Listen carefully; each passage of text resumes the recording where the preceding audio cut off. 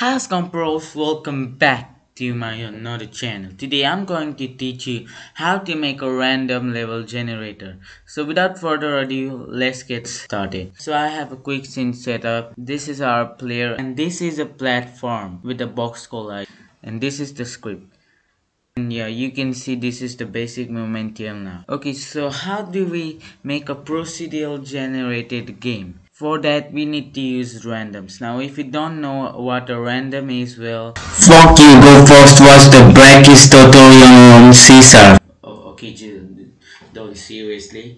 So randoms are used anywhere in the code to get a random number between the range of two numbers. Okay, hopefully maybe you understand the concept.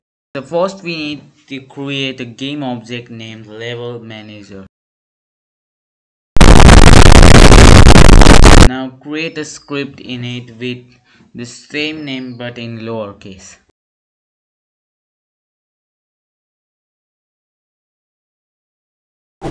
Okay, now in Visual Studio delete the first two using tags and remove the start word and create a game object named platform.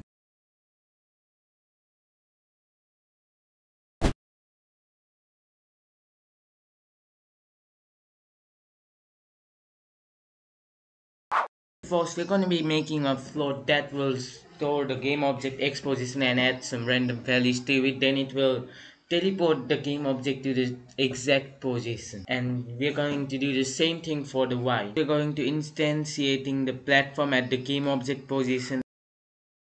Make sure that the random minimum value should not be less or it will stack up.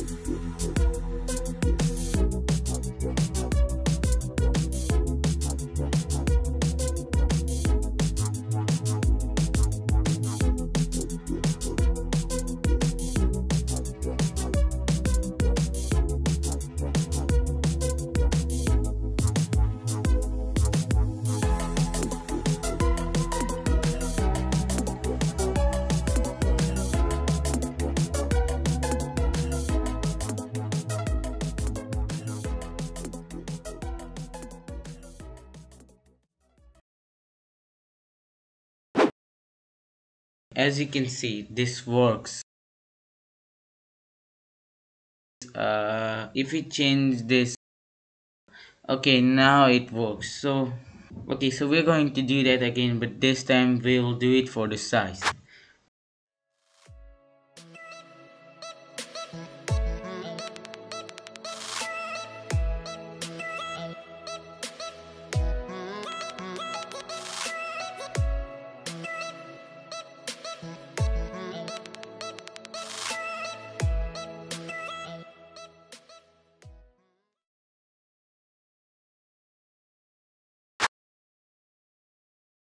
Okay, this works just.